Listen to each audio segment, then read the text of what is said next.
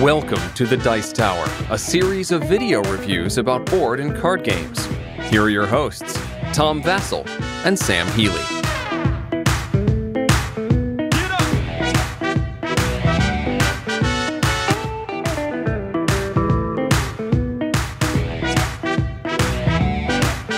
Hey folks, today we're taking a look at a game called Russian Railroads. This is a game about building... Scoring points the weirdest ways possible. Yeah, actually, we should be... This game is about building Russian railroads, kind of, sort of. But in essence, it is a game that is just about maximizing your points through various mathematical formulas. But don't let that scare you away. There's a lot of cool pieces. It looks like a train game. Do we like it is what matters, and we'll tell you in a moment.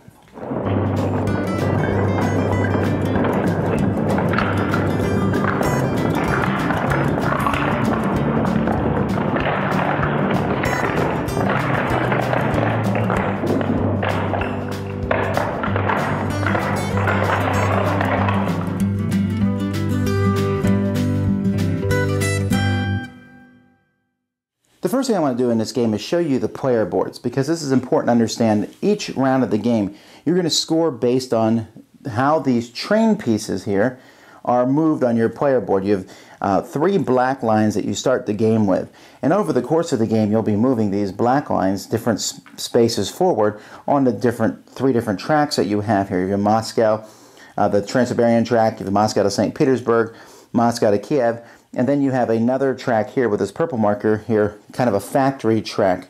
And you'll be moving these 3 pieces. When you move this black piece and it gets to the number 2 spot on the Trans-Siberian, it unlocks 3 gray pieces that also show up on the tracks. And you'll be able to move these gray pieces, although they'll never be able to move past the black pieces.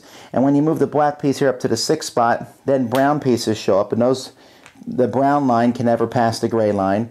And then when you move up to the number 10 spot, the top 2 things have a tan line show up, and if you move all the way to the 15th spot, the very top line has a white track that will move. And the reason you want to move these different tracks is because after each scoring round, you're going to look at the track and see how many points that track scores.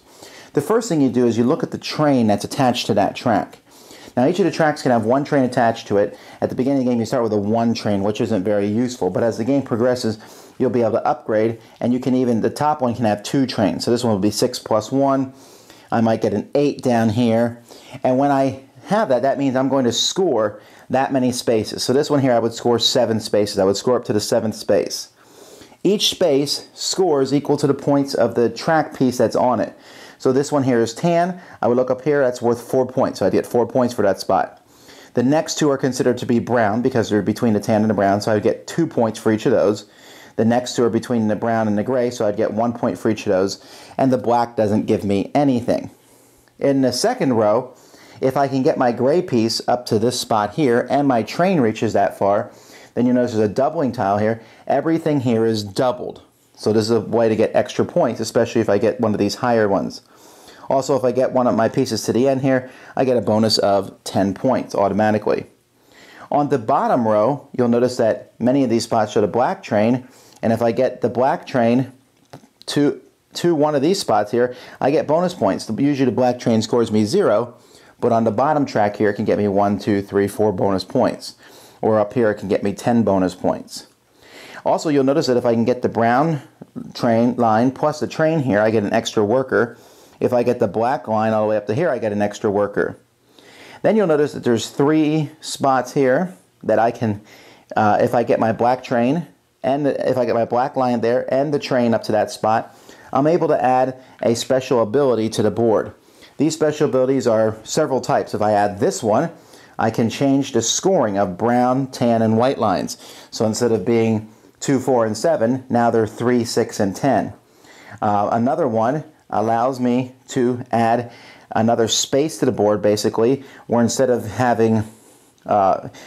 this being blank, if I can get my gray line up to this spot, it's an extra 20 points every turn. On the top here, I will be able, over the course of the game, to build doubling tiles, which will double the spaces 1 through 8, so I can get double points for all those. And one of the special things that you have is to be able to place 3 of those doubling tiles out on the board. Another one lets you move any 4 of your trains immediately. Another one allows you to put a second factory on the board. Now factories, let's talk about them. This is another line that you can move and have your pieces move along these factory lines. However, you notice between 5 points and 10 points, there's a space here. All the trains in the game, you'll be able to flip them over and they become a factory, which completes this track. So as the game progresses, if I want to move farther to the higher points to score more points for this factory line, or if I have both of them on the board, I'm going to need to put these factories out here. Also, each factory, when you land on it, gives you a bonus. For this one, for example, gives you 2 doubling tiles. This one here lets you move 2 pieces of any color forward 2 spots. So between each round, I'm going to basically look at the board, see how many points I score for all 3 lines and the factory line, and add them to my score. And after several rounds, whoever has the most points is the winner. Now let's talk about basic gameplay itself. Each player, each round, is going to have 5 workers. And players are going to have pieces here to show what turn they go in. And on your turn, you're going to place 1 or more workers in 1 or more spots. Players are also going to have coins that they will get as the game goes by. They start with 1, and you can use a coin as a worker. So for this spot, for example, is 1 worker. I could place a coin there instead of a worker. And some spots require coins. For example, this spot requires a coin and a worker. So what do the different spots do? Over here, it's pretty simple. Like you can see here, for example, I can spend 1 worker to move 2 of my black lines forward, or I could spend 2 to move 3 of them 1 forward. Like this means I can move 1 black line 3 forward, or I could move all 3 1 forward, etc. And so I can move the black lines, gray lines, brown lines, tan lines, white lines, or I can move any 2 lines down here. And then here, you can always, this is the only spot where people can put multiple workers. Every time you put a guy here, you can move 1 of your black or gray lines 1 forward. Up here, if I want to change turn order, I can put 1 of my guys here. At the end of each round, whoever goes 2nd, 3rd, and 4th is going to get some bonus points for going last. Over here, I can take the lowest current engine or factory. So down here at the board, you have 1 through 9 trains. So if there's any 1s available, you take them first, then 2s, and add those trains to your scoring tracks. Over here, I can place workers to move my factory line. And in the final row, I can put a worker to take a doubling tile, a worker to take 2 coins, or a worker to take 2 temporary workers that I can use this round. The game has some randomization with these engineers here. There's always 2 special spaces available. They do different things. For example, the one showing here lets you move your factory line and take 3 points, place a doubling tile and take 3 points. You can also pay a coin to buy an engineer. This engineer, when I take him, I put him in front of me. He lets me move my gray line and take 5 points, and he's now a space that only I can take. At the end of each round, I will place this engineer here for buying purposes. This guy moves here, this guy moves here, and these 3 move over, and this is how you keep track of the rounds, of how many engineers are left in the game. At the end of the game, there will be bonus scoring, and whoever has the most engineers is going to get 40 points, etc. Another thing that players can do, those little round tiles that give you special abilities, one of them lets you take one of these bonus cards at the top. And so the first person will have their choice of which 5 bonus cards they want. This one here gives you a free 9-level train. This gives you a free engineer. This guy gives you a free black worker, so you'll have an extra worker, and you can always use this guy to move your tracks, the black line, forward an extra spot. This one gives you a doubling tile, move your black train, and move your factory once. Also, whenever you take one of these, you'll be able to go through a set of these bonus cards, and each of these bonus cards has different abilities that are worth points at the end of the game. For example, this one at the end of the game gives you 6 points for every engineer you have. This one gives you points for every doubling. If you have 4 more doubling tiles, you get 20 points. This one here gives you points equal to the length of all your trains. And so, you have to pick one that you think will help you out and get you the most points at the end of the game. So at the end of the game, you'll take all the points that you've gotten over the course of the game, plus any for your secret bonus tile card that you might have grabbed, and whoever has the most points is the winner. Now, on the surface, this is actually a game that I'm not a big fan of usually, the style game, because I want a game that the theme matches. And I think we need to be honest here, completely honest, and say that I don't think the theme exists almost at all. There's the idea, I guess, of moving the different tracks down the different train pieces down the track. It never feels like a train game. This is a game about scoring points. Yeah, I don't know that you can go any way around that and say there's anything different than that. Nope. I mean, this is, there's 3 or 4 different ways you can score points. Well, there's around like 20 ways to score points, more right? than that. I mean, there's so many ways to score points, and they all have nice pictures on them. But all you're doing is scoring points. You're not matching, you're not carting a bunch of people from Moscow to Kiev or from, Vladivostok to wherever. You're just not doing that. You're just trying to build a long train somewhere. Really, this could have been probably rethemed. So initially, that's something I'm not a big fan of, and probably if the theme had been stronger, I would have liked this game more. But as it is, I actually like the game quite a bit, and I have a hard time kind of guessing why, in a sense. Maybe it's because I feel like the game is fascinating on the different things you can do every turn. You're a mathematician. You live for this kind of stuff. Yeah, but not always though. I mean, some games are like, I don't feel like doing, and I don't feel like there's a lot of mathematical work here. You're just trying to. I think the way you play it is you look and say, ooh, that point scores that space scores me a lot of points. How do I get to that space? And then you play the next several rounds getting to that space, doing different things. And what the other players are doing on their boards doesn't really affect you. It only affects you where they put their workers on the board. Which, I will say, for a worker placement game, I felt more, I can't believe you put that in that space, I want to punch you in the nose moments in this game than any other. Did you feel that at all? Yeah.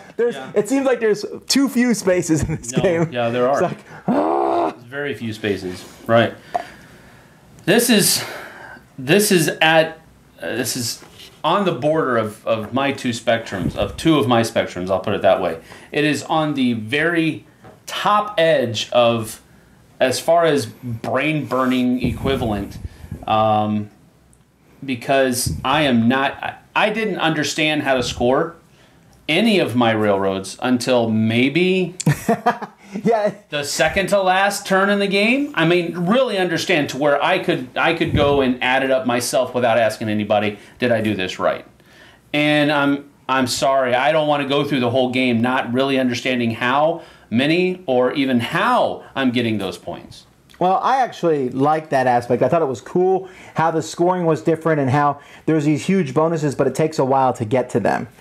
Yeah. I'm a big fan of worker placement games in general. Yeah, and I like this one where it took different amounts of workers and where coins were basically wild extra workers that could be put in different spots. More workers, yeah. I liked how the one track didn't work unless you stuck places in it to continue along that track. Right. And I think the component quality for the game is really high. The component quality? Yeah, I think all the different pieces. I mean, at least, I said the theme wasn't there, but moving those little train rails is better than moving cubes. That's true, yeah. They actually look like little pieces of railroad track. So, I guess I'll jump on that. And I think the art is good. I like the way the box looks. It has a good feel to it. I'm just saying that with all that cool theme, it's not really in the game. No. But this is what I'll say. I actually really like this game. Now, before I give my final opinion, I will say I think there's one flaw. This is just my opinion, and I could be wrong. I think that there comes a point in the game where it's possible for several players to realize you're not going to win. Because every turn you're scoring points. So let's say Sam scores 20 points in the first turn and I score 10. Then he scores 20 and I score 15. I'm catching up. Then he scores 25 and I score 20. By turn 4, I'm like, oh, you know what? He's so far ahead of me that unless I pull off some miracle on the final turn and he plays stupidly, I can't win. Which is possible when I'm playing. Well, maybe, but this game doesn't have any sort of aha moments because you can see everything that's happened. You can see all the points everybody's going to get. There's no like, I pulled ahead with this card, this, and this. There's not a lot of secret things that happen. There's a few secret things, but not many. So I feel that because score is open during the whole game, you can kind of go, oh, not gonna win before the game's over. That's probably one of my strong points in the game, though. I don't really like. I've been on the south end of. Oh, you mean where you thought you were winning? Some of those things where I'm like, okay, I've got this tied up, and then ha ha! I have this, and I beat you by 1 point. I like that, actually. Oh my word! That that bugs me. That just really bugs me. But it's not that it's games like that aren't dead to me because of that. It's just I'd rather be able to have a very good feeling that either I'm doing well or I'm not doing well. Just tell me up front. I'm fine with that. Don't let me think I'm doing well and then go, all right. You're not. Well, for me, though, the final opinion on this is very good. Now, I would be interested, I think, to come back maybe in a year or two and see after 20, 30 plays of this, is it still holding up? Because I wonder how many options there are over 10, 20, 30 games. Yeah. For now, it still is my interest. Like, oh, I'll try this, I'll try that. But I wonder. But I mean, that's impossible to tell at this point in time. So I'm going to give this one 1.5 train stacks up, maybe close to 2, because I really like it. But man, that lack of theme is like, But I still love the mathematical flavor of it. I'm gonna give this 1 caboose up because I like it. But if there's another worker placement game out there, I'd much rather play that. So this wouldn't make your top 10 worker placements? No, not. It maybe could have. I mean, it's got a little bit of freshness to it, but at the end of the day, it is just another worker placement game. Not that I mean that in a very bad way. It's just it just didn't have the pop for me like other worker placement games have had. So you gotta integrate the theme, and it just didn't happen. Also, play 2 games, because your first game you're gonna lose. Unless you're playing a whole bunch of other new people. You're gonna get hurt bad in the first game. You're just gonna be along for the ride. So you gotta get it a couple times. True. All right, so that's Russian Railroads.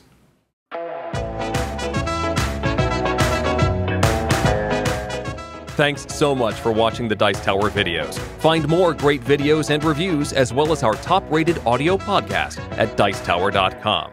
You can also find other great shows at Dicetowernetwork.com. I'm Eric Summerer, and you've been watching The Dice Tower. The Dice Tower is sponsored by Cool Stuff Inc., where you can find great games for great prices. Cool stuff in stock. Check them out at CoolStuffInc.com.